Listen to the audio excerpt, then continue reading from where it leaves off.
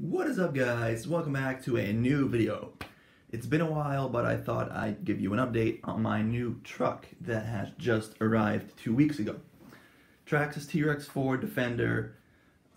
It's an awesome truck, really, guys. I'm not gonna go in depth about this truck because everyone knows all the specs already.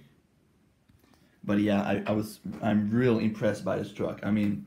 First time off-road, dirt, steep inclines, everything. Just lock the diffs, go first gear, and it just climbs up like a champ. It really is an awesome truck, guys. Cleaning wise, it's pretty difficult, I have to say. You can always just rinse it down with water, that's true, but water gets everywhere, so I'm not really keen on that. But hey, that's the part of the hobby, cleaning it and maintaining it.